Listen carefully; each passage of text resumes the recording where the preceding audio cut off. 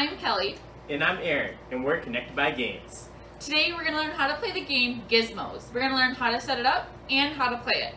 If there's certain parts that you're trying to figure out specifically, go ahead and look down below and we'll put some timestamps. Alright, let's get started.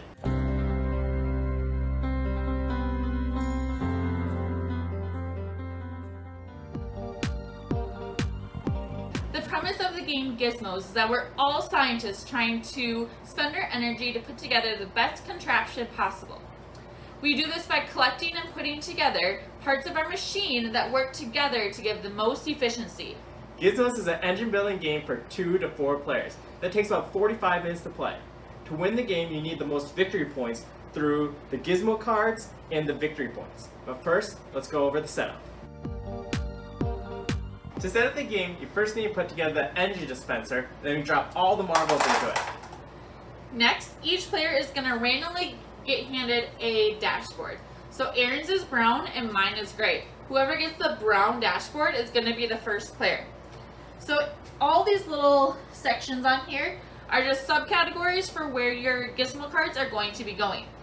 Each player is also going to get an energy storage circle.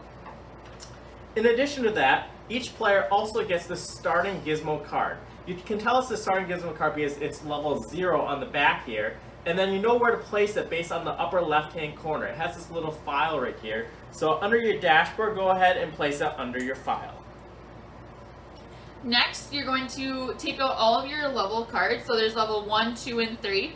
And so you're going to shuffle each of those individually. Once you shuffle all the level 1s, you're going to put 4 of them face up. Shuffle all the level 2s, put 3 face up, and then shuffle level 3 and then put 2 cards face up. And then finally, you will want to put to the side all the victory points. Alright, if we zoom in a little bit closer here, we can see each individual Gizmo card a little bit better.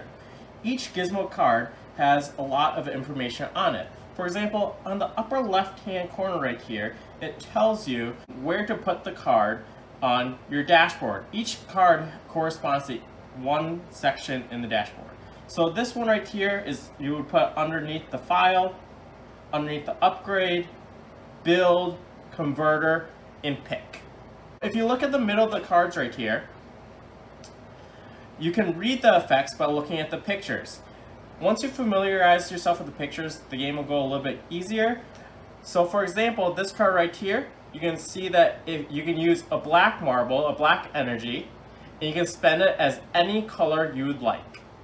We're just going to go over what we have on the board right here, but there are a lot more cards in these decks that show different effects. So if you run into an effect that you don't know, just look in the instruction manual, or just figure out how to read the card through the pictures. So this card right here means if you build a red card, that means you get to pick any single marble that you like from this section. This card is an upgrade. That means you get to hold 1 extra marble in your ring, or you can also file an extra card. This card we already talked about, so that's why I just skipped over here. This card is if you pick a red marble right here and put it in your energy ring, that means you get to randomly choose a marble. That means you reach into the top of this right here randomly and pick out a card and you get an extra marble. This one's a little bit weird.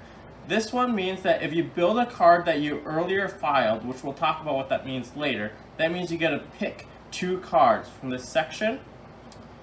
This card means that you can convert 2 of your yellow marbles into any other color you'd like.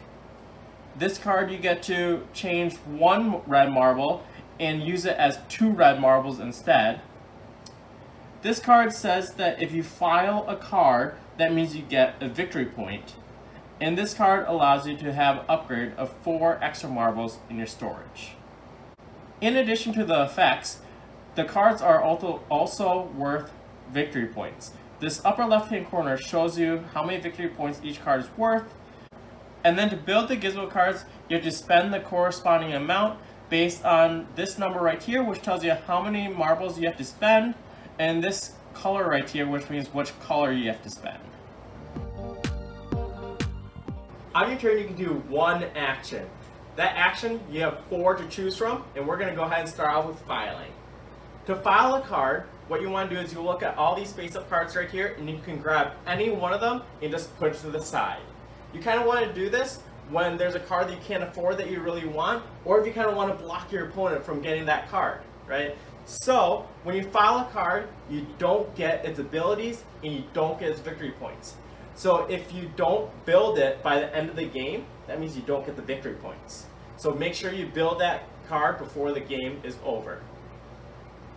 At the start of the game, if you want to look at the filing right here, you can see that there's a 1 in that brown file. That means you can only file 1 card at the beginning of the game. Later on, you can upgrade that. That means that you can hold more than 1 card on the side. The second action that you can take is picking. This is where there's the finger and it's picking a certain color marble. So what that means is I can pick any of these energy marbles and put it into my energy storage ring. So I want to look and see what card am I potentially trying to go for. So let's say I want to get one of these red cards up here for 1 energy. I'm going to say, okay, I want to pick this red energy. I just put it in my energy storage ring. The amount of energy marbles that you can have in here is located on your dashboard. So where there's 2 hands holding a marble, that's where, and then there's a number 5 in there. That means that each player can start off with 5 energy marbles in their energy storage ring. There's going to be upgrades later on in the game where you can expand and add more space for your energy storage ring. One thing to not be confused about is there's like a picking action where that's your action for the turn. That's what you are doing.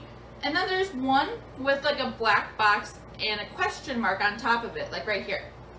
And what that means is that's going to be a reaction of something. That's where you get to blindly pick a marble out of the top, and then that would get put into your energy storage ring. But that is not an action. That's just a reaction from one of your turns. Sometimes it's going to get a little bit confusing, so make sure that you know the difference between the two.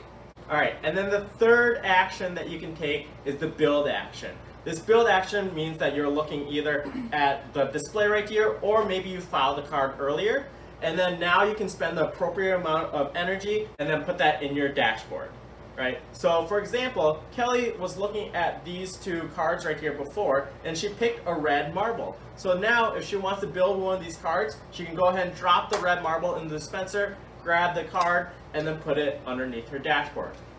To know where to put it, she's looking at the upper left-hand corner right here, and we talked about earlier that arrow means converter, so she's going to go ahead and put it underneath the converter. So after you build a card, go ahead and replace it with the next card in the pile. The last action you can take is researching. This is where I can look at a level 1, 2, or 3. I can look at the top cards and see if there's something in there that I want to potentially build. So if you look at the magnifying glass, it says that you can research 3 cards. So I'm going to choose a level that maybe I want to try to build from. I'm going to look at my level 2. So I'm going to choose the top 3 cards. And there are 3 actions that you can take with this. The first action is if you look at these and you think, you know, I don't really want to build any of these. None of them really look super good for what I'm doing. I can just take all these 3, put them back underneath the bottom of the level 2 deck, and just call that my turn. I researched, but I didn't want to do anything with it.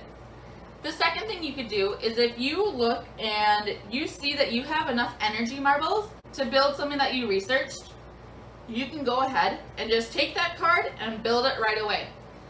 The last thing you could do is if you're looking and you see, oh man, there's a really good card in here that I really want to build, I can file it just like what Aaron was saying before. I can just take it, put it to the side, and then hopefully be able to build it later on, next turn, whenever. So then with these remaining 2 cards, I'm just going to put these on the bottom of the deck, and that would be my action. Next, we have a chain reaction. Each card has a specific ability that allows you to perform more than your original 1 action per turn allowed. Put these abilities together and you can have a chain reaction that will help you win the game. This is honestly one of the coolest parts of the game, so follow along. When you take one of the 4 available actions, a card effect could potentially get triggered. So for example, I have this set up right here with this being our example dashboard and this being the example display. Now, what you have to think about is what card do we want to buy? We might be thinking we want to buy this card right here, but remember that we can only use each card one time. So we have 2 blue marbles right here, and this card costs 2 red marbles. We have this blue converter that can change a blue marble to anything, but we can only use this one time, so we can't change this to both of them to red marbles. So we're going to convert one of these blue marbles into a yellow marble, and when we spend it, we drop it in the dispenser right here, and that means we just built this card. And then when we build this card, we're going to put it underneath the pick category, because that's the upper left hand corner right here, and then put it right there. Now we have to go ahead and look, are there any chain reactions that could possibly happen? So we just built a yellow. That means we look under our build category and we see that we have a building a yellow right here. This says if we build a yellow, that means we get to pick any marble that we want. So here goes the chain reaction. We're going to go ahead and pick a yellow marble and put it in our ring. Because we just picked our yellow marble, our next card gets activated. We're going to randomly pick a marble right here. So we're going to reach in here, and I just picked out a marble. It's a red marble, and you got to put that in your ring. Just because you picked out a red marble right here doesn't mean that this card gets activated. Just because you built this card this turn doesn't mean this card can't activate. But because you picked this marble randomly from the dispenser, that means that you didn't pick the marble, but is randomly chosen. So this does not get activated, and then that is the end of your turn. To master this game, you really have to be thinking how your cards can work together to build the best machine possible. Okay, so the time is finally here. To end the game, here's what needs to happen. The game is over when one of the players gets a total of 16 cards built underneath their dashboard. That's one way the game is over. The second way the game is over is if there's 4 level 3 cards that are built underneath your dashboard. And just a little hint here, when you're looking at your level 3 cards, these have like a brownish gold background up top, and level 1s and 2s have a gray background on top. So that's just a quick little way to determine without flipping them over to see how many level 3 cards you have built. So the game is over when either you get 16 cards or you have built 4 level 3 cards. So the person who ends the game doesn't necessarily win though. So to find the winner, you are going to count how many victory points that you have. So remember, those victory points are in the top right hand corner of your cards, and that's how you're going to be counting your points. Remember to count your victory points as well if you have earned those along the way. So whoever has the most victory points wins. If for some reason you tie, you look to see who has the most cards built underneath your dashboard. So whoever has the most cards would win. But again, if there's a tie, then you're going to look at your energy storage circle. Whoever has the most energy marbles in their storage ring is the winner. But wait, there's more. If that is also a tie, then it's just going to be the person who went last in their turn order. One other thing to remember is that Aaron is player 1 because he had that brown dashboard. If he gets his 16 cards and the game is over, I get an extra turn because it's not fair that he got more turns than I did. So then I would get an extra turn. If we were playing with more people, then they would get turns as well. However, if I got 16 cards first or 4 level 3 cards down here first, then Aaron would not get another turn because he's had the exact same amount of turns that I have had as well. And that concludes our video on how to play Gizmos. Thanks for watching. Hopefully this helps you play your first game. If you don't have the game yet and you're interested in buying the game, go ahead and check out our description down below. If you're interested in a playthrough or tips and tricks of Gizmos, be sure to watch our next video. If you want to support our channel, don't forget to like and subscribe.